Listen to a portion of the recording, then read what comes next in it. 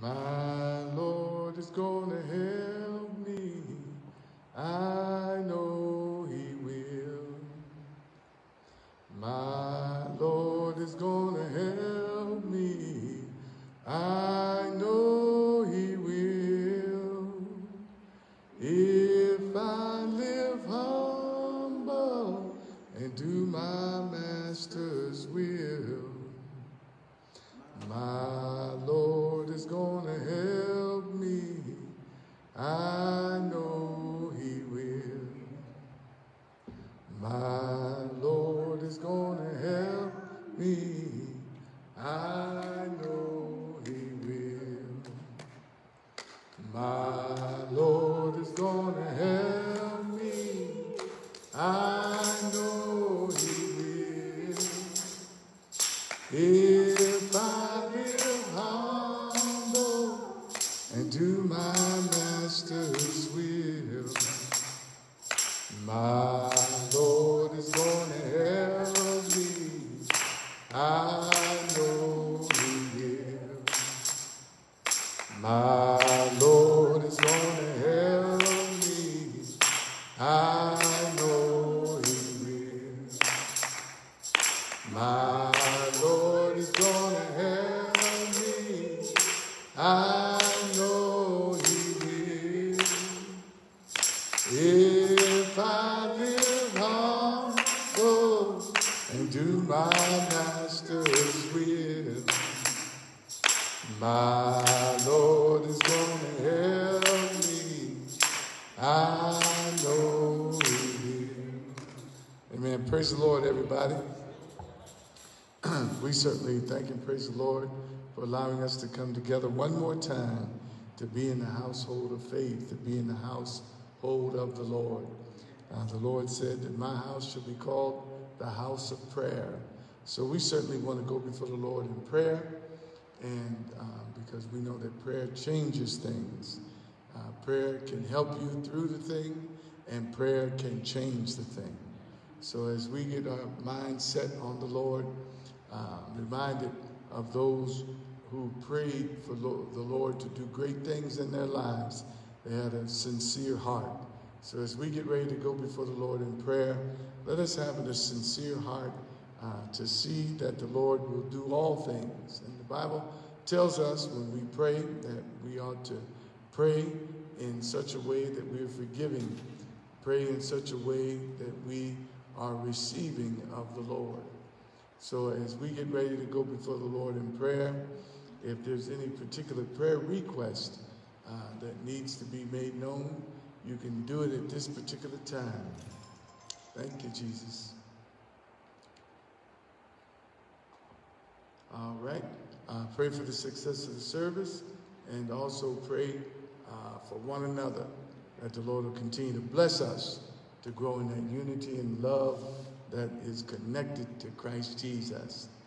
All right, we have this church to stand.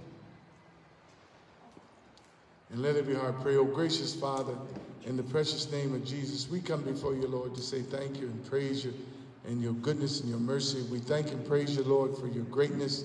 We ask you, Lord, that you sanctify our hearts and our minds and our spirit. Lord, that you allow us to come together one more time to hear of your word, to magnify your holy and precious name. We ask you, Lord, that you sanctify each and every soul that is here on today and those that are tuning in. Lord, we ask you that you bless them in the name of Jesus. Remember Sister Cora, Lord, in a special way. Touch her body, Lord, and all others that are going through in their spirit, soul, and body.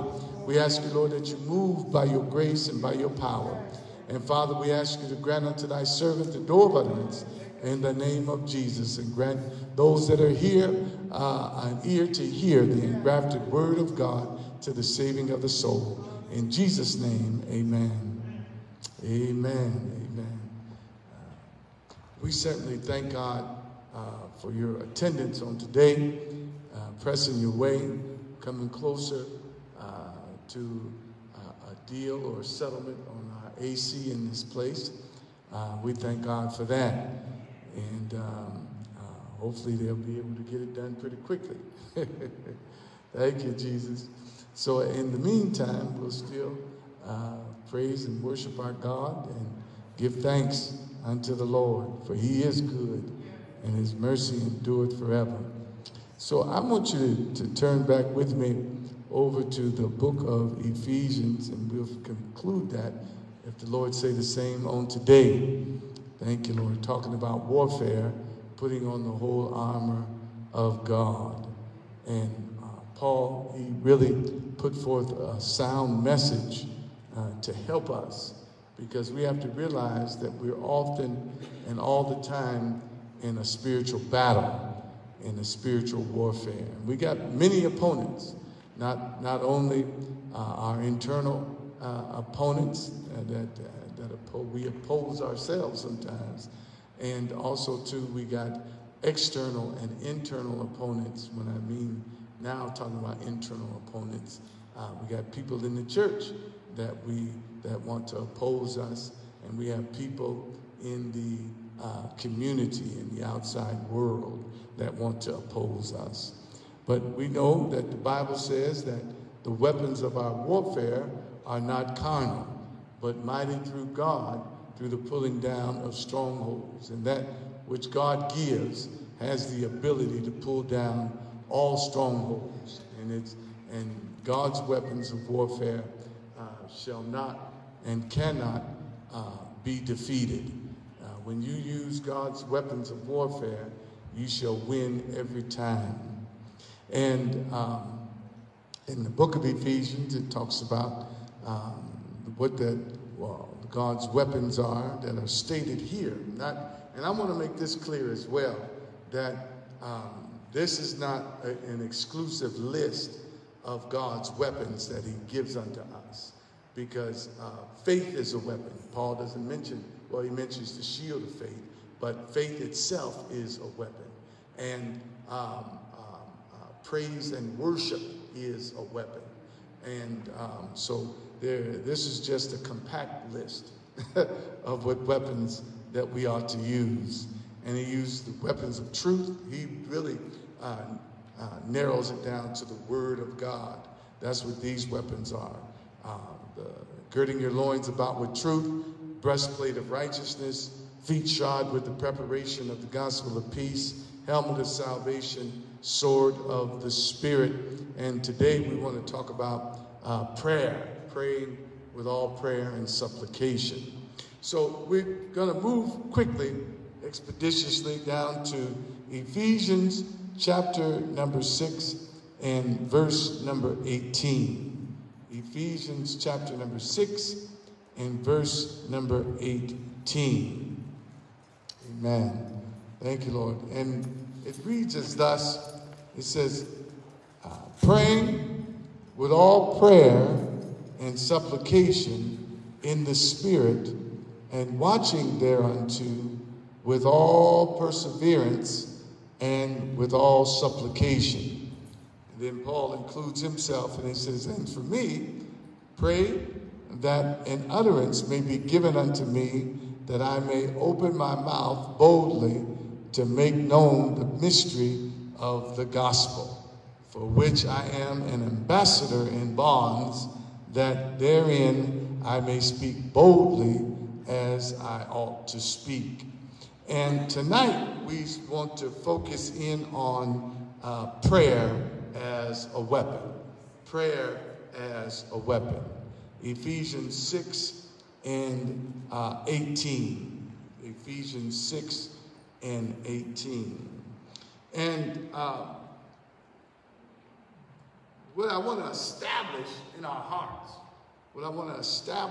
hearts, tonight about this warfare type of prayer, is that prayer, it literally, if you think about it, it brings you closer to God and his son Jesus Christ. It brings you closer. Amen. And if you're going to have success, you have to be close to God. You cannot win this battle, win this war, walk in what God would have you to walk in if you're not close to him.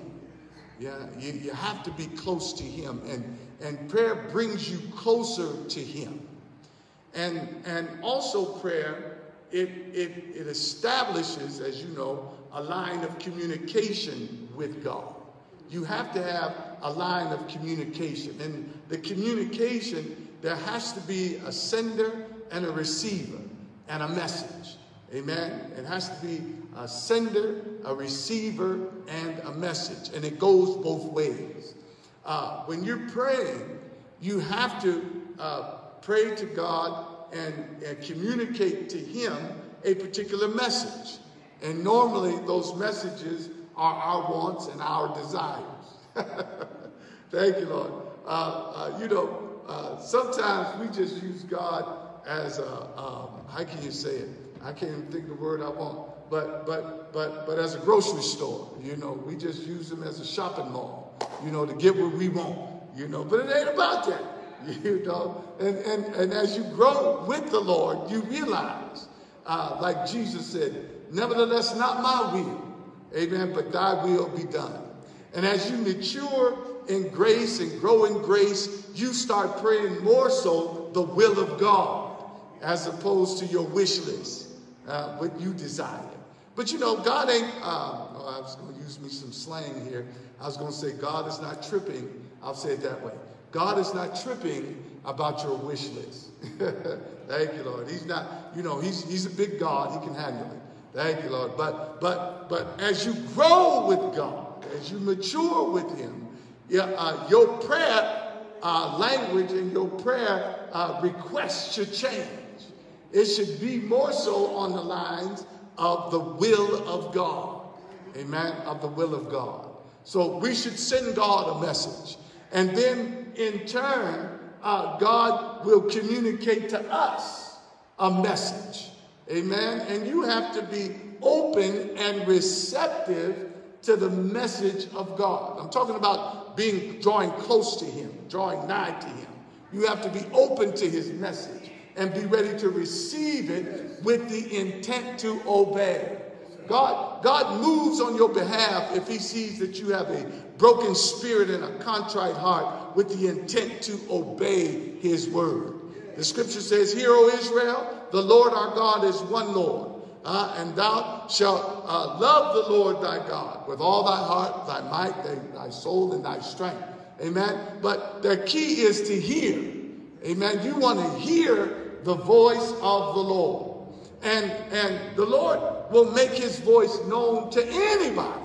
To anybody. That scripture that says that the Lord heareth not sinners, that if you read, you got to read the whole context of that scripture. I believe it's in John chapter 9, I believe.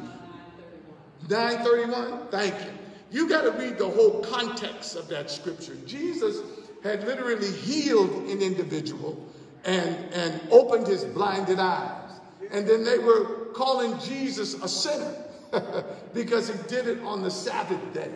And they were disputing the blind man that got healed. He said, "Doth the Lord hear sinners?" The Lord doesn't hear sinners. So he was defending his position concerning Jesus as the one that they called a sinner that turned around and healed him. So he was basically saying that Jesus can't be a sinner because he healed me. He delivered me.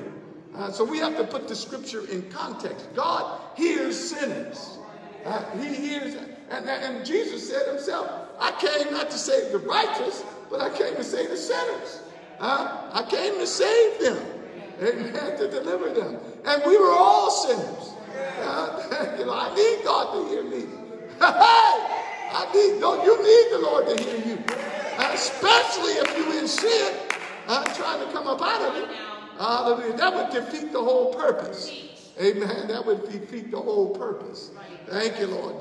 That why Christ came. He came to save the sinners, to save the lost. And notice, he said, "A broken spirit and a contrite heart, he will in no wise despise." People normally that have a broken spirit have committed some trespass, committed some type of sin, fell short of the glory of God, and you're trying to get back into his graces. Amen. So you want God to hear you, and you want God you want to be able to hear the Lord. Amen. And when you hear the Lord, you hear him with the intent to obey him. Yes, sir. Amen. If you operate with the Lord with the intent to obey him, he'll give you more. You'll be blessed in all your deeds. God will deliver you. God will help you. Amen. Thank you, Lord. But if an individual comes to God in prayer, not with that proper intent, but just go through the motions, and God tries you and tests you out, and you're not hearing him, then hey, he's not trying to make communication with you because you're not opening the lines of communication with him. Amen. It makes things difficult. Y'all know yourself, when people don't take your advice, you stop giving it. Don't you? Or you ought to. They ain't listening to you. What sense does it make? Why waste your breath? People, they come to you with the same problem. Y'all forgive me. People do that. They come to you with the same problem, the same issue, and you've already discussed the solution 1,000 times, so to speak. And sooner or later, you're going to just listen and move on. Amen. Same way with God. If you're not applying that which God gives, it's a one-sided communication, and therefore it's not effective. Amen. We want to be with God effective. And there's another word that comes intentional. Amen. When you serve in God, you want to be intentional about what you do and what you say. Amen. Thank you, Lord. Now, so prayer then, it brings you closer to Jesus. It brings you closer to him because you need to be close to him. And when you pray, it helps for the transforming of your mind.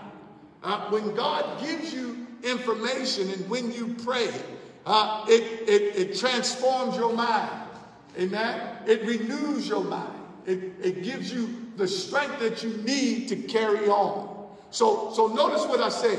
When you come to God, you develop a closer relationship, and then you get renewed. Amen. That's what David was saying in the 23rd Psalms. Yea, though the Lord is my shepherd, I shall not want. He maketh me to lie down in green pastures. He leadeth me beside the still waters. Look at that close relationship, the leading part. Amen. Now notice, he said, he restoreth my soul. When you come to the Lord in prayer, he can restore your soul. Yes, sir. Now, why is that important? Because sometimes we get beat down all the day long. Amen. The enemy takes hits at us. Amen. And it's not uncommon for you to be battered by the raging sea. And you need some help. Amen. And you can come to the Lord, and so that in prayer, so he can renew you. Amen. So he can restore you. Yeah? So that he can revive you.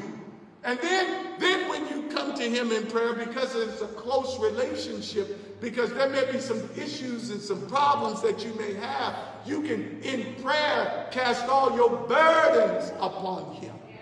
Amen. Casting all your burdens upon him. There's no reason for you to be carrying around burdens. Amen. Hallelujah. Burdens that are not related to the Lord. Hallelujah. If it's a burden that's trying to bring you down, trying to destroy you, occupying your mind, and destroying your prayer life, destroying your godly life, amen, then you should cast that upon the Lord. Amen. Hallelujah. And you do that through prayer. Prayer is essential. Hallelujah. To the worshiper. Prayer is essential to the child of God. It's necessary. Hallelujah. So I don't have to carry around excess anxiety. Hallelujah. That's what the scripture and what Jesus, he taught. Hallelujah. In the book of St. Matthew talked about be anxious. Well, he didn't say that there. Be anxious for nothing, and that's the essence of it. Be anxious for nothing, but with prayer and supplication. Amen. Why be anxious? Why walk around nervous? You got a lot of people walk around nervous about everything. About everything. And they try to make you nervous. The light bulb went out. We're going to have an electrical fire. Just make you nervous. You know you only got a half a tank of gas. Don't you think you better go get you some gas? You know what can happen. Things like that. They try to make you nervous. The Lord said, put the fearful from among you. Hallelujah. At least they make you fearful. Amen. So people that don't pray, they carry around a lot of anxiety. Amen. Because the Lord, through prayer, knows how to settle your spirit. He knows how to give you confidence. Hallelujah. And notice, when you tell the Lord about your problems, you can get up. If you got a relationship with him, you can get up from that prayer knowing that you've done something about it, and you told somebody who is able to do exceedingly and abundantly above all that you're able to ask or think. You've done it according to God's righteousness. And that gives you a peace. Amen. That gives you a peace that passes all understanding. Hallelujah. My God. Why carry around all those issues when you can take it to the Lord in prayer? Amen. Y'all with me? Hallelujah. So it brings you closer to him. He's able to transform your mind, and you're able to relieve your burdens. Amen. You're able to relieve your burdens. And then also, he's able to give you strategies. He's able to give you strategies on how to deal with your current situation. Amen. Hallelujah. God is good. Prayer is good. And that's why I say you got to come to God with the intent to obey, because when he gives you a strategy to overcome your present situation, and you put that into motion, it's backed by God. It has to work. You follow me? God will make it work. You ain't got to wonder about will it work. You don't have to wonder if it'll work. Thank you, Lord. If you receive it from God, it will work. That's the confidence that we have in him. And now, notice, my God, I feel the Holy Ghost up in here. Notice, a lot of people say, well, I don't know if I could go and do that or talk to that person or deal with that situation. And they're saying that from a perspective that they haven't had a contact with God. When you have contact with God, God builds you up. He encourages you, and he gives you what you need internally so that you can be able to overcome what you need to do externally. Thank you, Lord. So it makes sense that you don't feel that way now because you haven't plugged in. Once you plug in, haven't you been in a service wherein the anointing was high? You heard a good preached word. There was singing going on, worshiping going on, and you felt like you could leave out that place to leap over the walls and run through the troops. Hallelujah. Why? Because you plugged into him. Hallelujah. It's different. Hallelujah. When you plug into him, he changes the mindset. He changes the atmosphere. He elevates your faith. He encourages your heart. And don't let him mess around and give you a vision.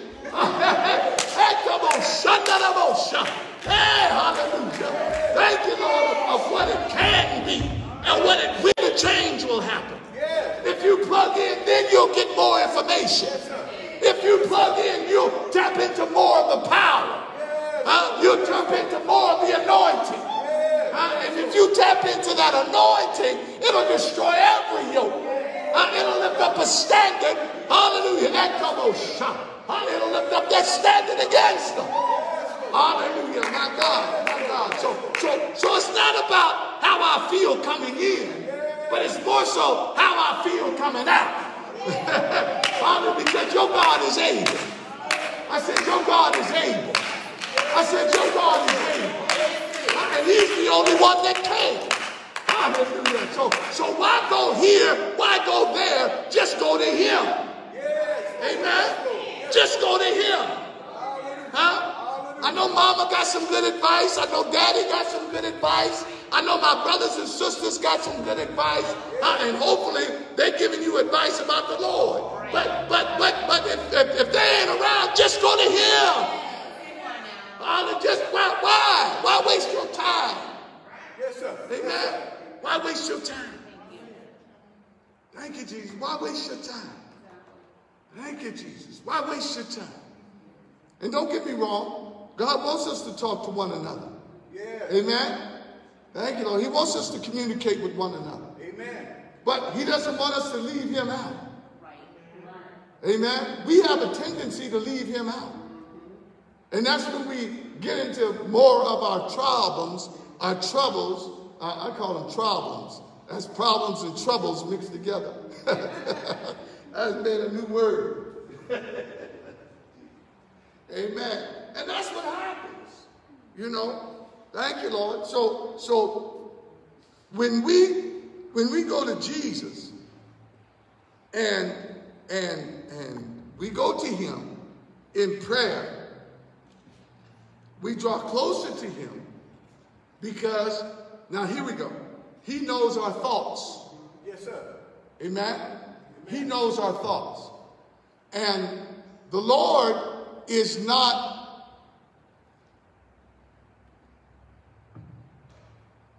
ashamed of your thoughts. When you bring him your thoughts, it ain't like something he didn't know already. Amen. That he's never heard of. A lot of times we embarrassed, we embarrassed by our thoughts, especially if they're wicked. We walk around sometimes, let's be honest, with some wicked thoughts. Yes. Amen. Thank you, Lord. And with those wicked thoughts, sometimes we may feel embarrassed. But the Lord already knows. Already knows. Huh? Yes, sir. So why not go to him? Because he already knows. He knows your thoughts. He knows your thoughts are far off. Before you even think the thought, he knows what you're going to be thinking. Huh? So, you know, armed with that kind of information, you should never be ashamed to come to the Lord. You with me? Thank you, Lord. In fact, it makes the Lord mad. When I say mad, upset, angry, I use that word. When we don't come to him. Yes. Amen. I had to get on my children several times because they still do it sometimes. But they're grown now. I'm okay with it. But sometimes, you know, they go to all their friends instead of coming to me and their mama. I'm like, well, why we the last ones to find out this going on? You know, why are we the last ones? How come you didn't come to us first? Well, y'all was going to be mad. So what? I'm mad at you anyway. So what? I ain't going to kill you. I want to help you. I'll get over it. You follow me? Yeah. And so I said that to say this. We should go to the Lord first. Yeah. Amen? Oftentimes people say, well, I done tried everything. I'm just going to pray. That's wrong. The first thing you should have did was pray. Yes, Lord. Not using it as a last resort. That's when we get into trouble. Using it as a last resort. Amen? God does not want you to make him last. He said, have no other God, what? Before me. Amen? So God doesn't want you to put another God before him. Make him first. Make him first. Amen? Now, he knows our thoughts. He knows our desires. The Lord knows your desires. Amen? So he knows if you got good desires. He knows if you have bad desires. Yes, sir. And either one does not negate his relationship with you. You follow? You understand what I'm saying? Just because you got bad desires does not mean that you should not come to the Lord in prayer. Because he can straighten them out. Yes, sir. Huh? The Lord is able to straighten it out. You got a desire to kill somebody. Don't you need some help? Huh? You got a desire to do some evil. Huh? You got a desire to do some evil. Yes, sir. Ought not you bring that to the Lord? Say, Lord, be honest. Lord, you know I got this desire, and I want to carry it out. I've already made a couple steps to make it happen. But Lord, I need your help. Yes, Lord. Yes, Lord. I need your help. Yes, Lord. Yes, Lord. Wouldn't the Lord be happy with that? Don't you think the Lord would help you? So because he knows. He knows your infirmities. He knows your weaknesses. In other words, he knows everything about you. Y'all with me? Why not go to him that created you, designed you, and know everything about you? Yes, sir. Amen. And has your best interest at heart. Hallelujah. The Lord has our best interest at heart. Amen. Thank you, Lord. But why do we neglect it? Why do we neglect it? You know why? I'm going to tell you why. One reason why is because we think we can handle it ourselves. And we self-righteous. We think we can handle it ourselves and we self-righteous. You follow? And notice the word of the Lord. God offers his help. He offers his help for a reason. Because he knows that you're weak. He knows that you'll give in. Amen? He created the devil. And he created him with the knowledge of knowing that you can't overcome him without God. Follow? You can't defeat the devil yourself. You can't even defeat yourself. People who stop smoking, they can stop smoking for 6 months. But some hit them, boom, they back smoking. They can stop drinking for a minute. But something hit them, boom. Especially if it's a stronghold. You can stop fornicating for a little while. Some hit you. Some come up against you. You can stop lying for a little while. And the enemy sweeten that pot. And you see where, if I tell this lie, I can get what I want. And I'll just repent. See, that's the enemy. You follow? I was watching a little TV show my wife had on. And I was sitting there looking at it. And the grandmother was getting the children to a place where, to show them a wedding venue. And, she lied to both of them to get them there. And then when they got there, they said, what you doing here? What you doing here? And they said, Grandma called me. And then Grandma showed up and said, I just told a little white lie. See, now that's teaching, that I can tell a little white lie as long as it's for the good. You follow? That's bad doctrine. The enemy, that's the enemy. That's why you got to watch. Amen? Ain't no such thing as a little white lie. A good lie. You follow? Amen. So we got to watch. And the other thing is that when we come to the Lord, we're going to get into the scripture in a minute. But I'm trying to lay this foundation. When we come to the Lord in prayer, the Lord is able to convict our hearts through the Spirit. You need your heart convicted. Yes. Amen? If you don't, and I want you to hear me here. If you don't have a sustained, ready, a sustained daily prayer life, your heart will get hardened. Even with the Holy Ghost. If you're not allowing God to convict your heart on a regular basis through prayer, you'll become hardened to sin. An example, I'm going to give you an example. David was a worshiper. David wrote the Psalms, a great portion of the Psalms. David was a follower after God. But David allowed himself to get distracted. And he stopped his worship life. And he stopped his prayer life. Amen? And through that process, he didn't realize he was sinning. When he looked and saw Bathsheba.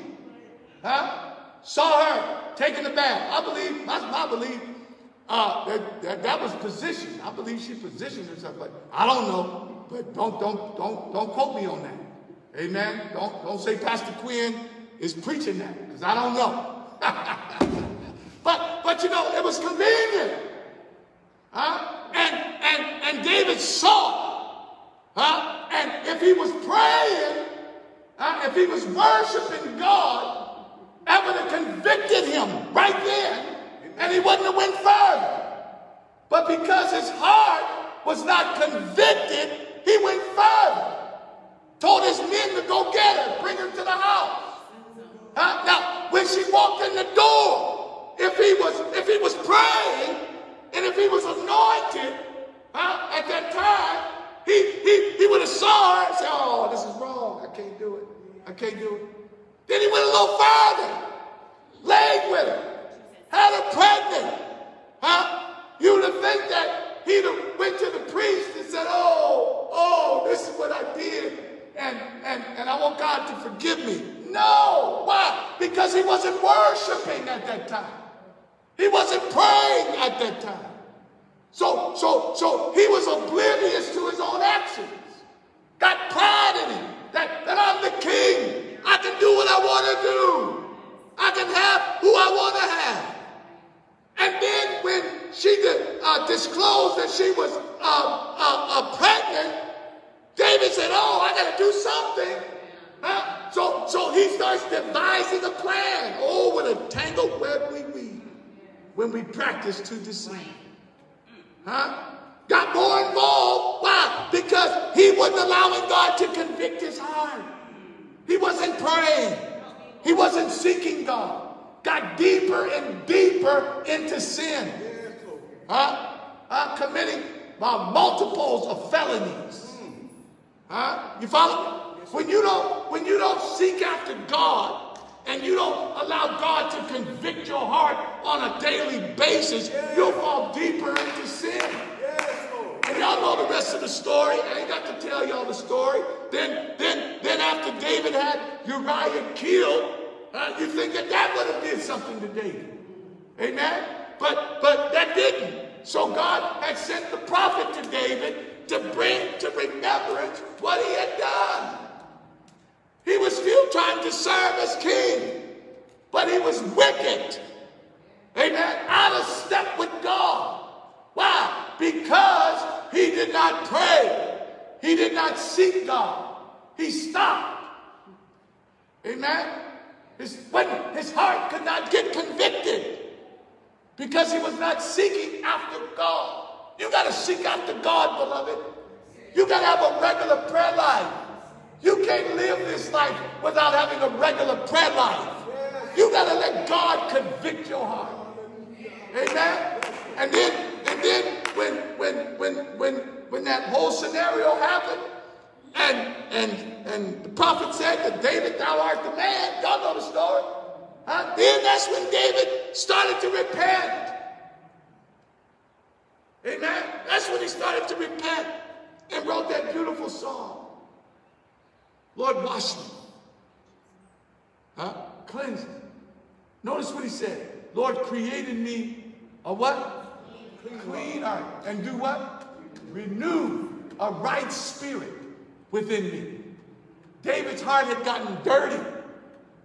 David's heart had gotten hardened. And his human spirit had got out of joint. Why? Because he stopped worshiping. He stopped praying. He stopped seeking after God and not allowing his heart to be convicted by God. What are you saying, Brother Pastor? That if you can go a minute in sin, that's a minute too long without repenting. Huh? And if you had a sustained regular prayer life with God, you realize that, Lord, I cussed, but I want to come to you in prayer. I got to do something about my cussing habit. Yes. You follow me? If you, now I want y'all to hear me. If you can pile on sin and still come to God, then that's a problem. That's a problem. That's a problem. God will deal with your heart through prayer to get you to get things straightened out. Amen. You want to be upright before God. You want to be straight before God. And God, with all your proclivities or all of your issues, God knows about them. Amen. And he's determined to help you through it. Y'all with me? Yes, now, hallelujah. Now let's go back to our scripture. Thank you, Lord. We in the book of Ephesians. We in the book of Ephesians, chapter 16. Paul is saying, oh, yeah, Ephesians 6, verse 18. Thank you.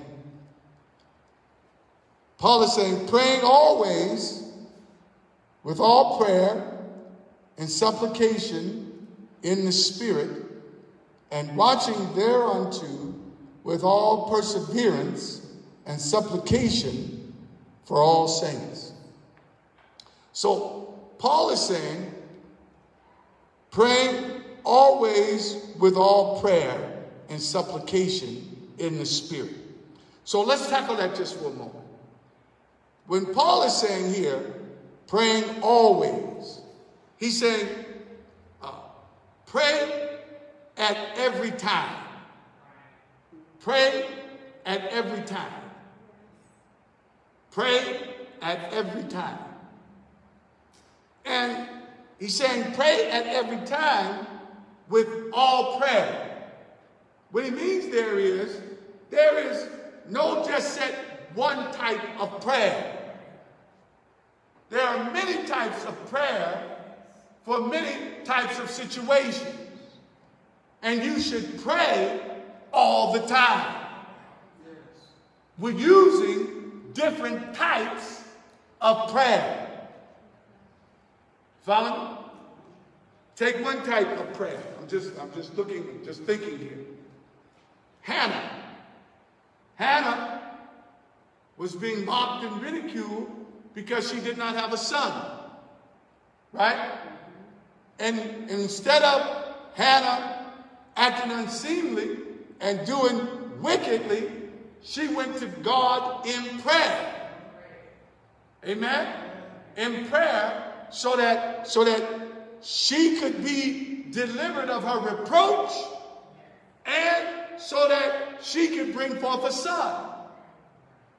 And her prayer is unique in this respect, that she made a vow unto the Lord, saying, Lord, if you give me a son, I'll give him back to you. That's a type of prayer. Amen? That's connected with a vow unto the Lord.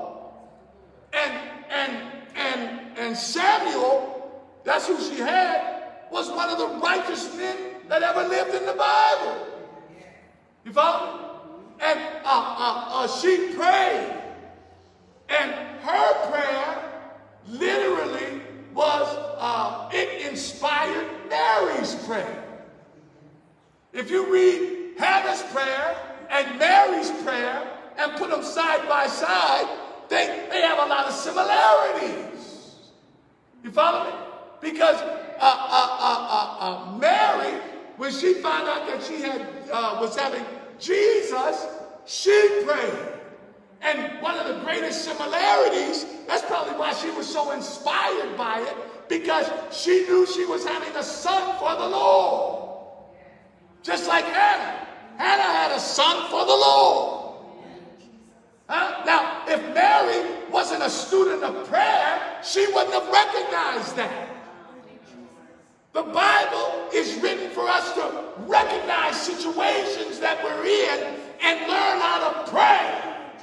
Learn from those who got their answer from God. Learn how to pray. Please study their prayers so that you can pray the same. So your prayers can be effective. You want your prayers to be effective. Y'all with me? Thank you, Lord. There's a lot of things that need to go into your prayer. You can't, James, he taught us when we pray, we can't pray to want to consume things upon our own lust. We ask amiss. Thank you, Lord. So when you pray and seeking after God, you can't just do willy-nilly.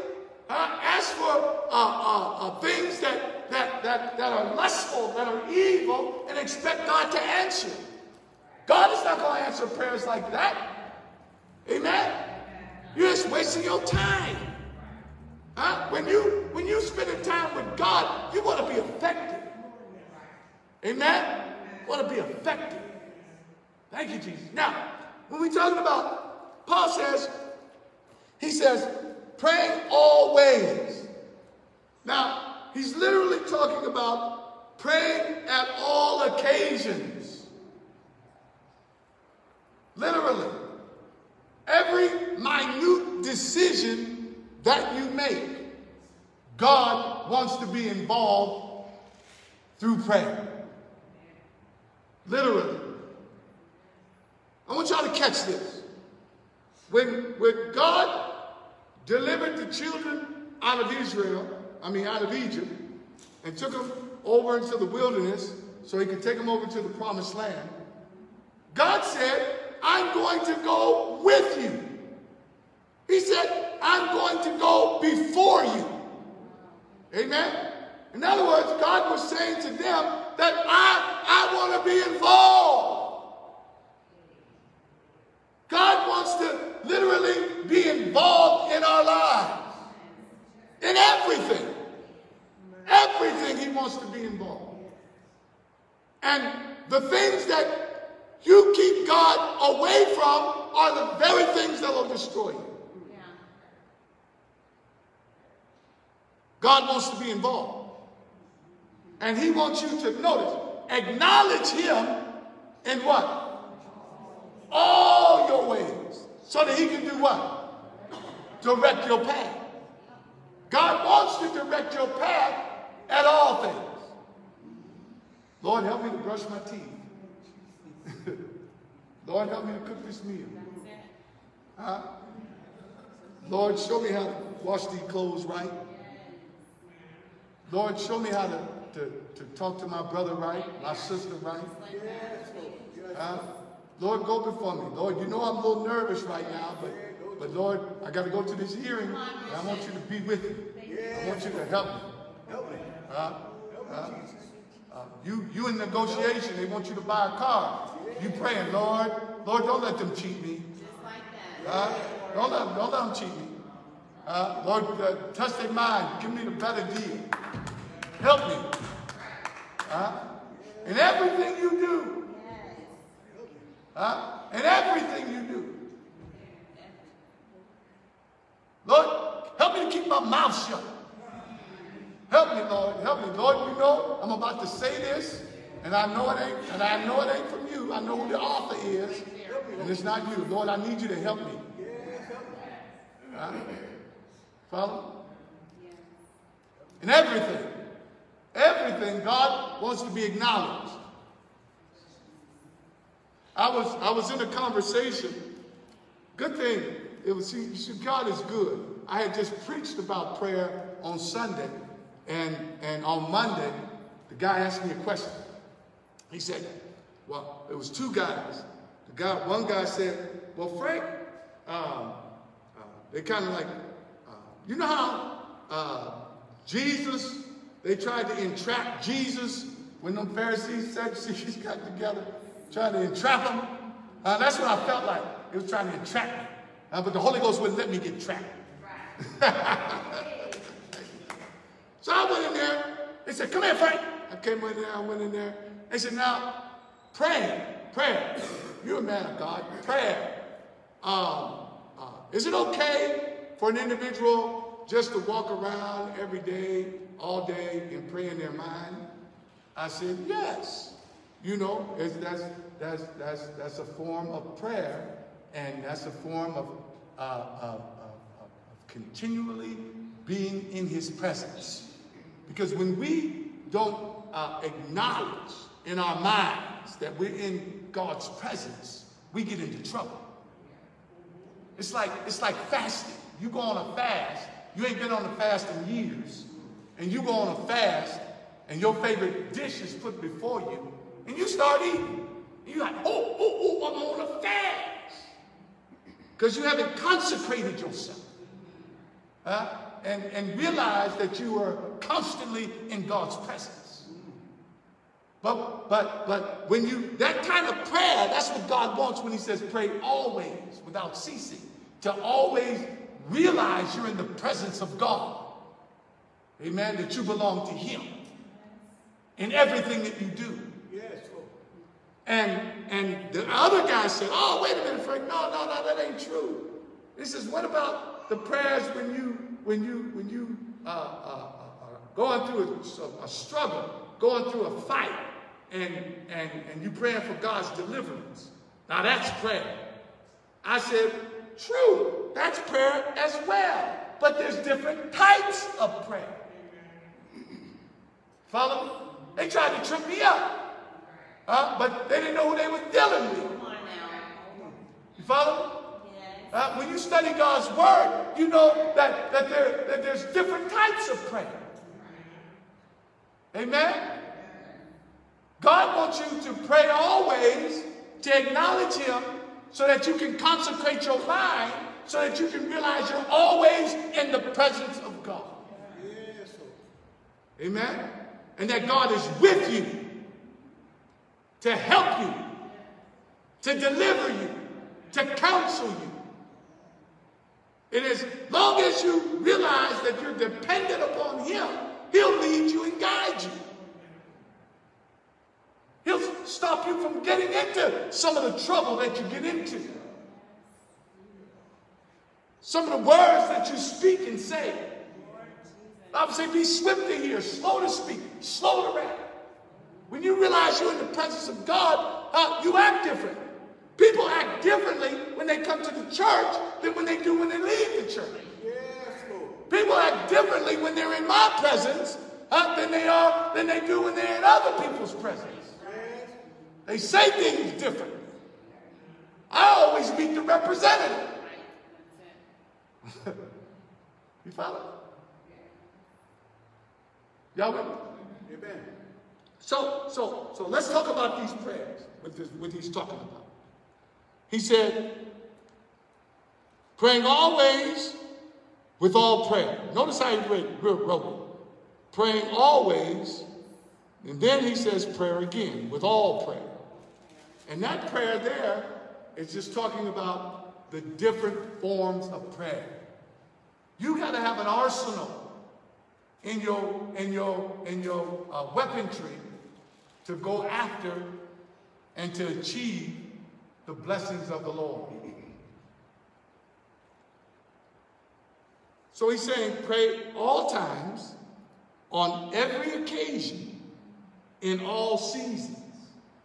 Now I said the word occasion in seasons purposely. We walk through different occasions, different events that happen. I'm calling those occasions. Then, we also have seasons. There's a season wherein I feel close to God. And I have no problem praying. But then there's seasons where I don't feel like I'm close to God. Should I stop praying? Does he stop listening? No. He's just as close as he is when I feel him. I'm just going through a different season. You're just going through a different season, which represents a different testing. God is trying to do something effective in your life to bring you to another level. So even though you may not feel him, don't stop praying. Even though you may not see activity happening in your life, don't stop praying. That's just a season. That's just the time. And seasons change. They that wait upon the Lord, they shall renew their strength. That's a season. They shall mount up as wings of an eagle. That's a season. They shall run and not be weary. That's a season. They shall walk and not faint. That's a season. Throughout those seasons, God is with you. Amen. Notice, he said, I'll never what? Leave thee nor what? Do you believe that? He don't forsake you in any season. Amen? So don't forsake prayer in dry season. You draw nigh to God, he'll draw nigh to you. If you're going through a dry season, realize that God is still the same. And the season will change. Amen? Let me say this as well. With God. With God, every season bears fruit. With God, every season bears fruit. How that's possible is because God is the author of it. And every season you go through it with a purpose. And with God, you always learn the purpose, which is the fruit. With God, there's never a season without bringing forth. So whatever season you're in, you may say, well, Pastor, why are you telling us that? Because I want you to know, whatever season you're in, God is able to bring forth in that season. He's able to make you prosperous in that season. Yes, sir. But God, all things are possible. Yes. Y'all with me? Thank you, Jesus. Now, when we're dealing with prayer, because, you know, people find it difficult to pray. You know, we think that I got to have this big eloquent prayer. That's not what God is looking for. God is not looking for the multitude of words, you connecting verbs and adjectives and nouns and pronouns. God ain't looking at that. God judges the heart.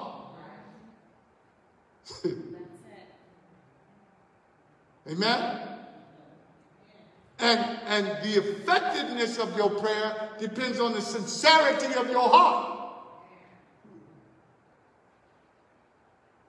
One man just said, Lord, forgive me, I'm a sinner. Smote his breath. Went home justified. The other man had this long prayer. Lord, I thank you that I'm not like this sinner.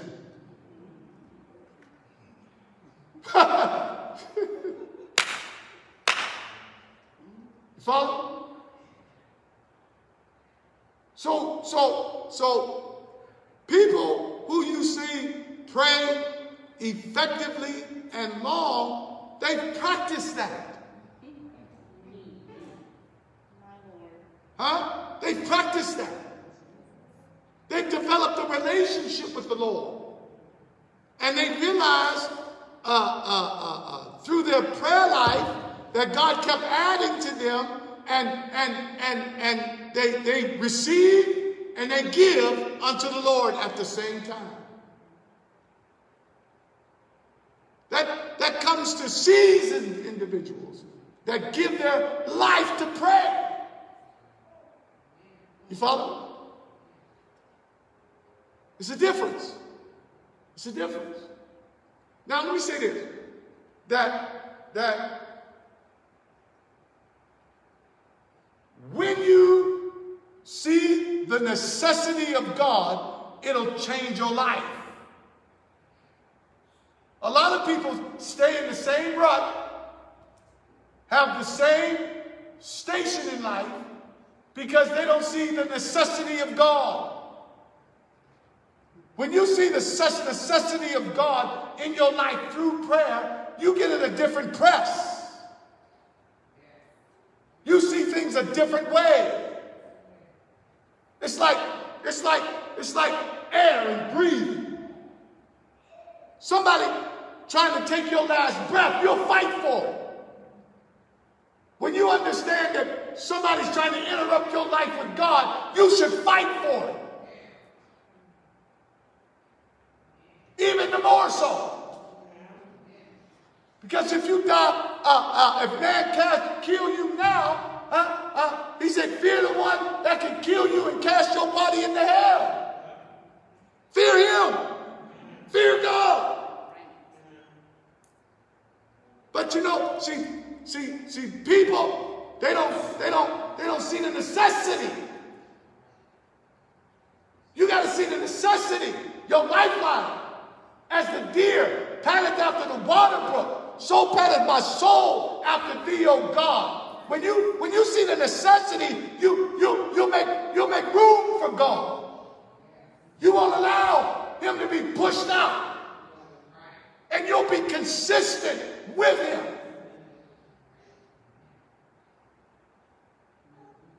Consistency. Predictability creates stability. Predictability creates stability. Predictability creates stability. When you can predict your move with God, it'll cause you to be stable. In other words, I know I gotta pray, so I'm gonna have a prayer life. And you stand on that. You'll have a stable life. You will always be up and down, sometimes level to the ground. Amen? You have joy in your heart when there's no joy around. Ooh, that's a poem right there. You'll have it. Thank you, Jesus. You'll have it. Hallelujah. But you gotta look at stabilizing your life. You ever been to a chaotic household?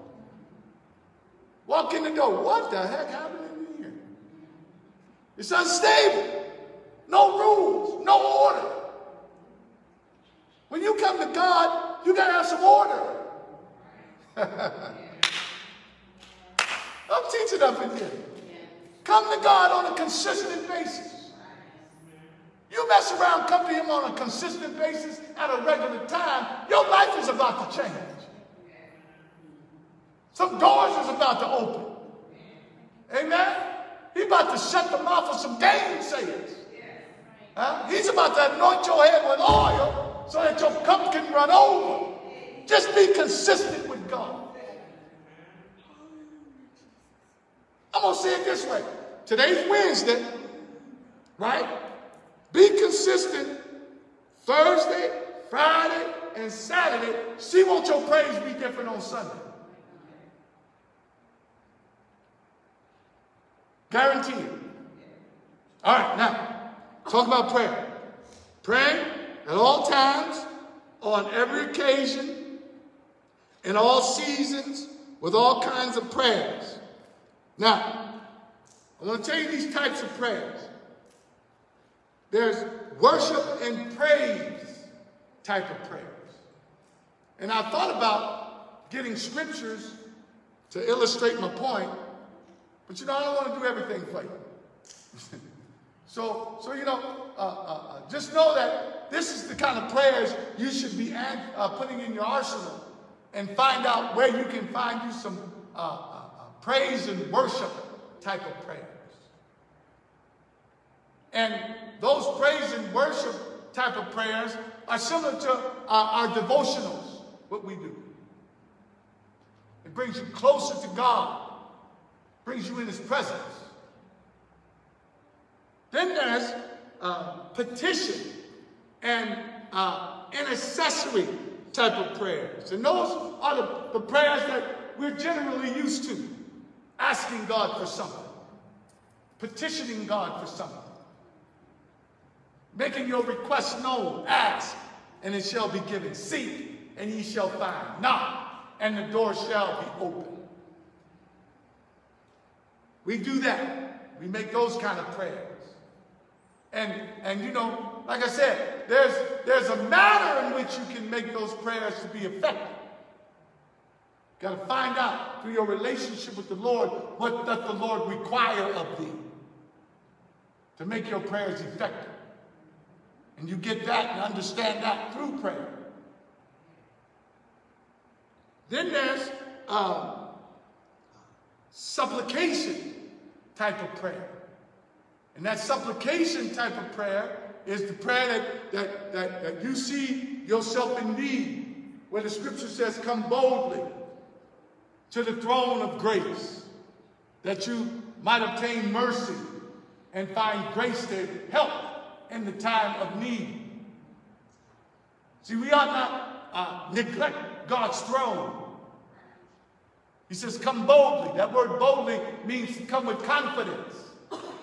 Now, that scripture there isn't just talking to righteous folk. It's talking to sinners as well. Come with confidence.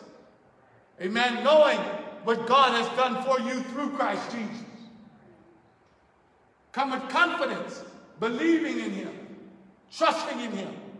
So that you can obtain mercy. There it is. You want God to have mercy upon you. And then once he has mercy upon you, you can find grace, God's strength, to help you in your time of need. When people neglect God's altar, neglect his throne, they're neglecting their help. God wants to help us. Amen? God is not against you. God wants to help you. God wants to deliver you.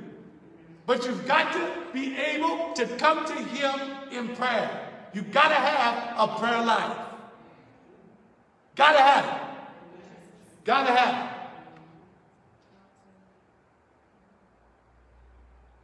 People that don't pray won't be anointed. The anointing follows prayer. Can I just say something? Sometimes the anointing is flowing. And you see some people just sitting there, dry as desert dust. You know why that is? They haven't been praying. They haven't been seeking God. It's a tell sign. Even you get anointed, even sinners, when they come into your presence, should feel that anointing. They should feel a difference. They should feel something. There should be something about you. They won't be able to put their finger on it unless they know something about you, of who you're talking to. They should say, my. But people want the anointing, but the anointing comes at a cost. Comes at a price. Are you willing to pay the price? Are you willing to sacrifice? It takes a sacrifice to get anointed. It takes a sacrifice to get anointed. Feel the anointing. And you know, to be honest, I know preachers when they get up and preach, and I can tell whether or not they've been in his presence or they haven't. Why? Because there'll be no anointing. If you're anointed, you can preach about collard greens and cornbread. Hallelujah. And God will take that word, move it. Folk come out there, did you hear that preacher preach? He preached about collard greens and cornbread. What'd you get out of it? I got a man should not live by bread alone, but by every word that proceeds out of the mouth of God. That's the Spirit. That's the anointing. You can feel it. Anointings destroy yokes. It undo the heavy burden. That's the reason why you got to pray. The devil yokes you down. That's his job. You got to get that up off of you. Got to get anointed. If you want to get anointed, you got to stay in his presence. You got to call on him. And then when you get anointed like that, then situations and conditions, they don't bother you the way they do if you're not anointed. You see stuff differently. You praise him differently. You worship him differently. Amen? All right. Now, Thanksgiving. There's a prayer of thanksgiving. Man, when God does something for you, you need to know how to go before him in prayer and thank him. You never say thank you. It'll slow down your blessings. Thank you, Jesus. God wants you to thank him. Amen. And that's a weapon of warfare. He said, oh, give thanks unto the Lord. For he is what? Good. And his mercy does what? Endure forever. So you got to add that to your arsenal of prayer. A prayer of thanksgiving. Amen? Thank you, Jesus. You should, I'm going to be honest. You should spend one of your times in prayer not asking them nothing, but just saying thank you. Huh? Just saying thank you. You know what they taught us? They taught us, just come to the Lord in prayer, think about all the things that he has done, one by one, and start naming them and saying, Lord, thank you. By the time you do that and get up, boy, you go, woo. You have a triple anointing. You realize how valuable the Lord is to you. You realize how good the Lord has been to you. When you start to look back over your life and start saying, Lord, I thank you. I thank you for bringing, Lord, I forgot that you brought me out of this. You brought me out of that. Lord, I thank you. When I was dead in my trespasses and sin, oh, Lord, I thank you. I could have been dead. Lord, I thank you. Could have been gone. Lord, you healed my body. Lord, I thank you. See how that brings in the anointing? That brings in some power right there. Hallelujah. Because God never wants you to forget. He never wants you to forget about him. When he told the children, when I bring you over to the land, don't forget about me. When you got good and plenty, don't forget about me. Don't forget about your God. And when you start remembering his testimonies through prayer, that ignites a fire within you it's like you put no more armor because you remember your God and you remember his testimonies. That gives you more courage. That gives you more boldness. Now these things only really work for those that are really in it to win it. Yes, Lord. Yes, Lord. Hallelujah. You see, there's some people that come for the fish and loaves. But there's some that's cut from a different cloth. That's here to serve him. That realize I can't live without thee. I can't move without thee. That realize, Lord, I need thee. Oh, I need thee. I need thee with every hour. I need you, Lord. See, those people act differently. They come with a praise. They come with a worship. That's different. You know what Jesus called them? He called them hirelings. That's different from a hireling.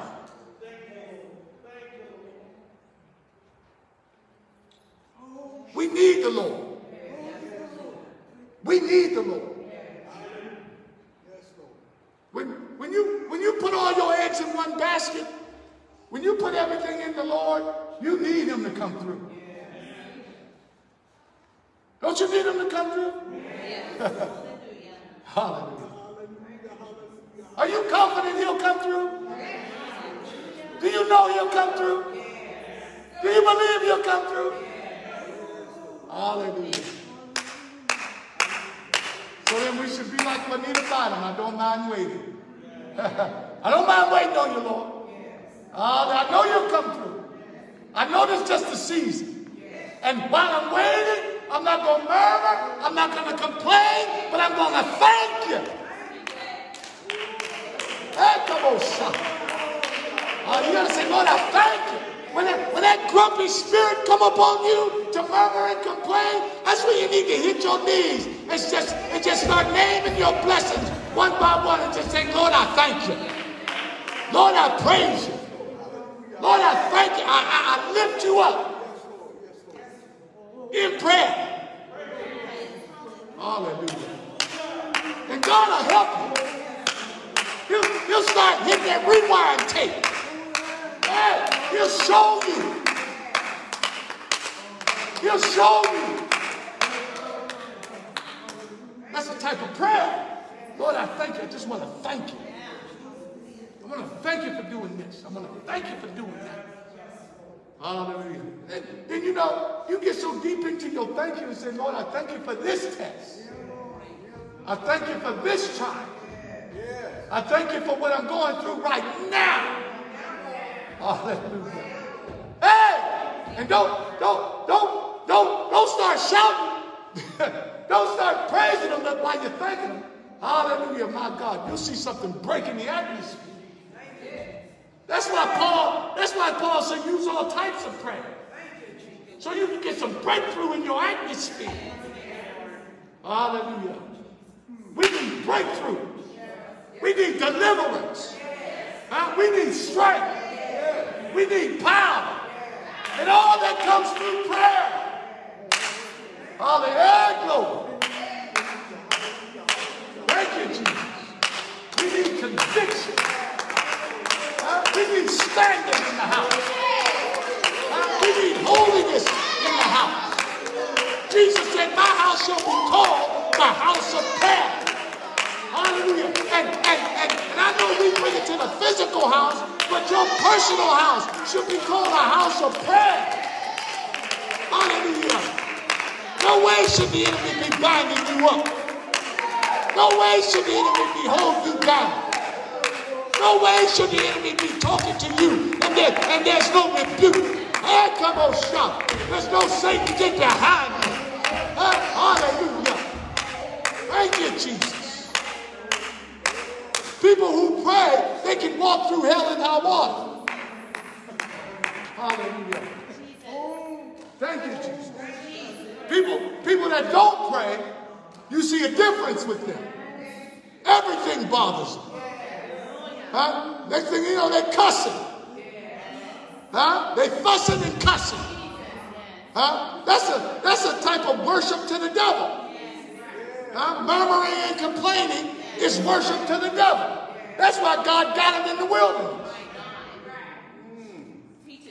If they would have prayed, they wouldn't have got that calf. Huh? When Moses, they thought Moses was taking too long. My God, see, now I'm getting the whole revelation. They should have been praying for Moses to come back. They started murmuring and complaining. He's taking too long. Huh? And then they made a calf.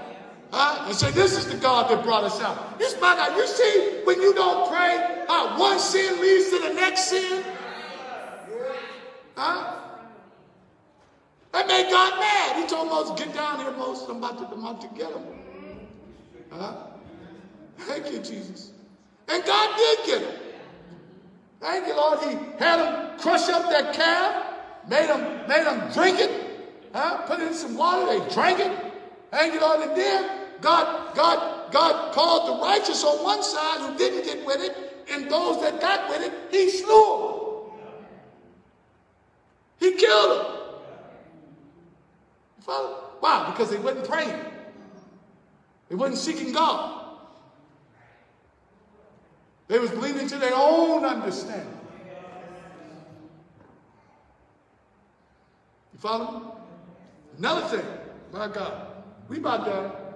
Another thing, see, the reason why they should have been praying, because when they was down there in Egypt, they learned a whole lot of bad habits. Huh? And they learned how to make an idol god. Who taught them how to make an idol god? The Egyptians. Huh? They learned those bad habits. How do you know you need an idol god? The Egyptians. Huh? We come out of the world. Huh? And we come into holiness. We come into the church with a whole lot of bad habits. Amen. That got to be broke. Yes. Huh? And the only way to get those things broke is through prayer. Yes, sir. Amen? Amen. You probably got some bad habits right now. The way to overcome those bad habits is through prayer. God knows. It ain't no sense in hiding it. God knows about it. You can hide it from me. You can hide it from your brother or sister. But you can't hide it from God. All things are open and naked. Why not bring that thing to God? Amen? Get it destroyed. Amen? That's God. They didn't do that. Got in trouble. David stopped praying. Got in trouble. Follow? Moses stopped praying when he got angry. Hit the rock when he spoke to the rock. Got in trouble. Follow? Jesus, he facing his greatest hour of temptation and did what? He prayed. You can be facing your greatest hour of temptation, and what should you do? Pray.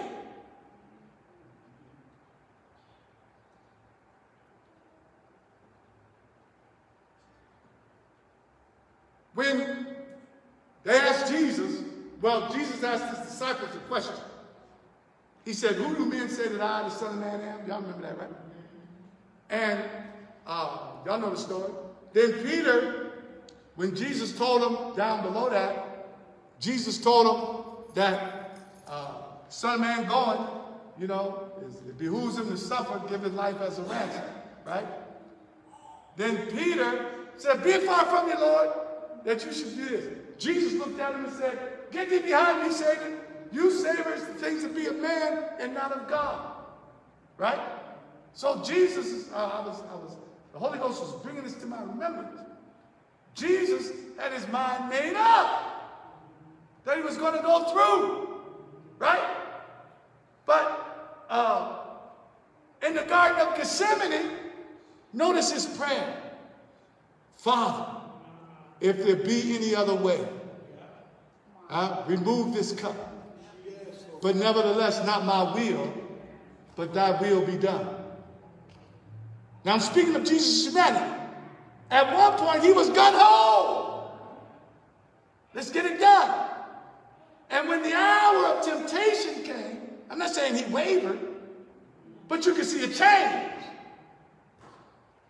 Follow? What got him through the change? Prayer. Jesus had a prayer life. Before he chose his disciples, he got up a great while before day. Right? Jesus prayed throughout the scriptures. When he got ready to raise Lazarus from the dead, he prayed. Amen? You got to be consistent in prayer just in case you fluctuate. We human. We fluctuate. We can be strong as an ox today. Huh? But tomorrow, my faith can wane and wax.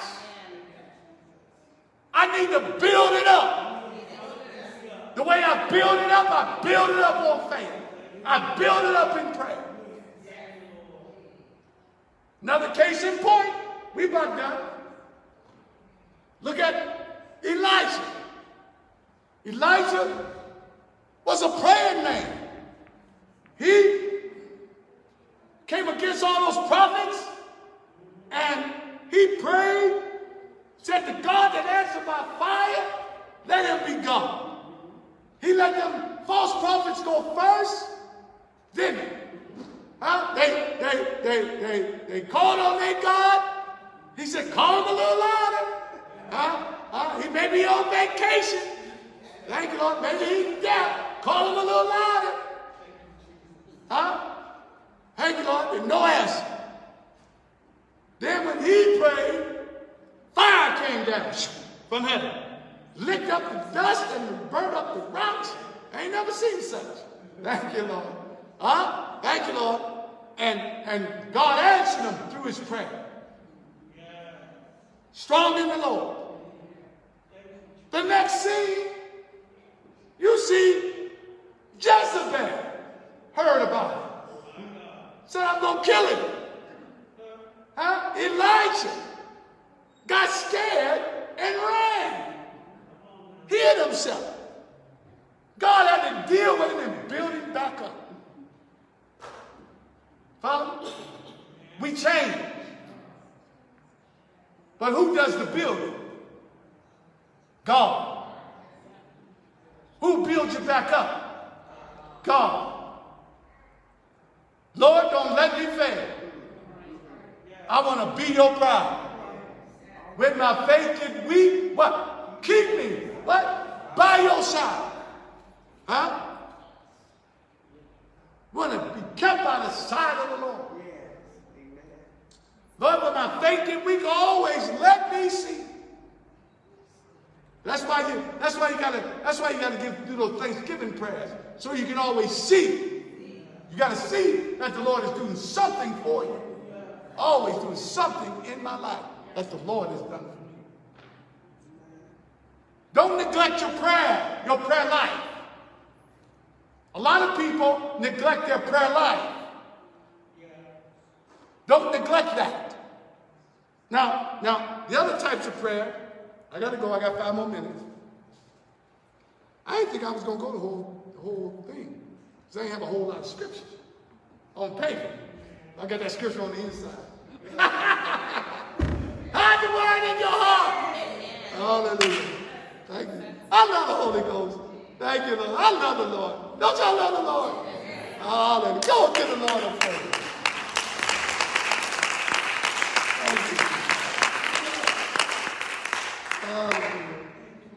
Debbie said something to me the other day, made me laugh. She said, you know, you want to preach and praise at the same time. And that's what I want to do. I want to preach his word and praise him at the same time. Hallelujah. Thank you, Jesus. Now, notice.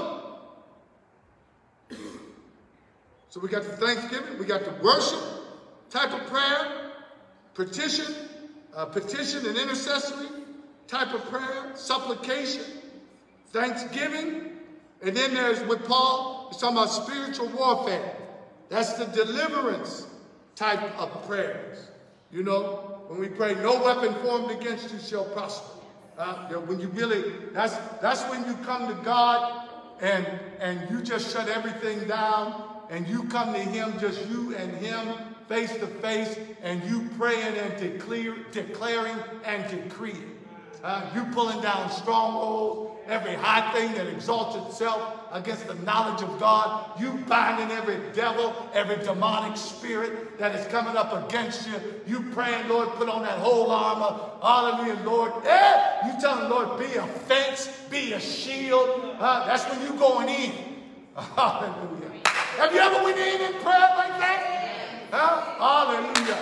God, shut the mouth of the gainsayer. Hallelujah. Lord, you see what they trying to do to me. You gonna let them do that, Lord? You going in.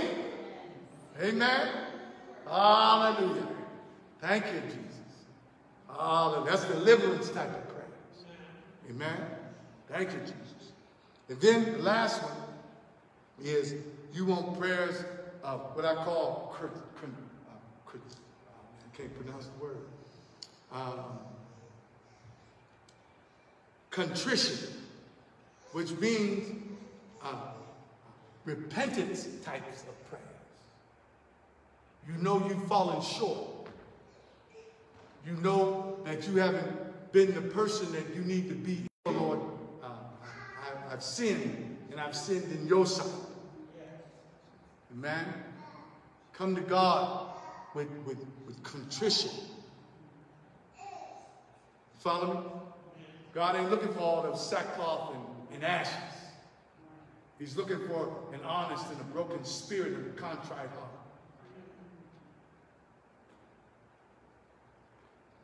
Notice the Lord's Prayer, what we call the Lord's Prayer. It's really the model prayer. The Lord's Prayer is in St. John, where Jesus is praying before he went to the cross. But anyway, our Father, which art in heaven, hallowed be thy name. Thy kingdom come, thy will be done on earth as it is in heaven. Notice we said, give us this day our daily bread. Forgive us of our trespasses. See, you got to ask the Lord to forgive you of your trespasses. And do it how? As I forgive others of their trespasses. People trespass against us. Amen? They may trespass against you. But you got to forgive them. Amen? Or your Heavenly Father won't forgive you. Amen? We should not ever hold anything against our brothers and our sisters. Nothing. I don't care what they do. That's all souls belong to God. Souls don't belong to you. Amen? And if you treat it that way, you can be free. Free in your worship. Amen? Free in your praise. Y'all with me? Lord, forgive us of our trespasses as we forgive others that trespass against us. Notice, lead us not into temptation. In other words, that prayer, I had to study that out a while because that bothered me. Lead us not into temptation, but deliver us from evil. Why would I pray for God not to lead me into temptation? But what that scripture is really saying is that, Lord, don't allow temptation to come to correct me. Don't allow the enemy to come to straighten me out. God uses evil for his good. God doesn't tempt you with evil.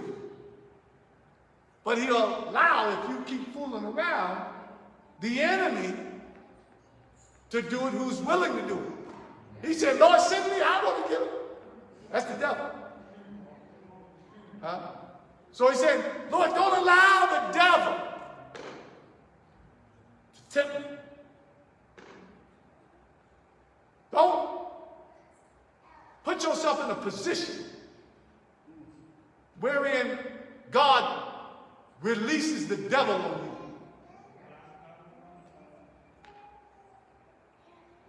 There was a king that wasn't doing God's will. God said, I need a lion spirit to be in the prophet's mouth. Spirit raised his hand. I'll be there. That's leading into temptation. Don't put yourself in a position wherein God stops pulling your protection, your hedge about you, allowing the enemy more access to you, just so that you can turn back to him.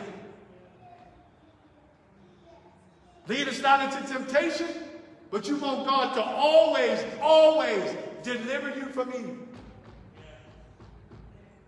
Put yourself in that position, that God is always delivering you from evil. In order for you to be in that position, you've got to pray. You've got to have a prayer life. You've got to be anointed. Amen? If you stop praying, you're going to be carnal.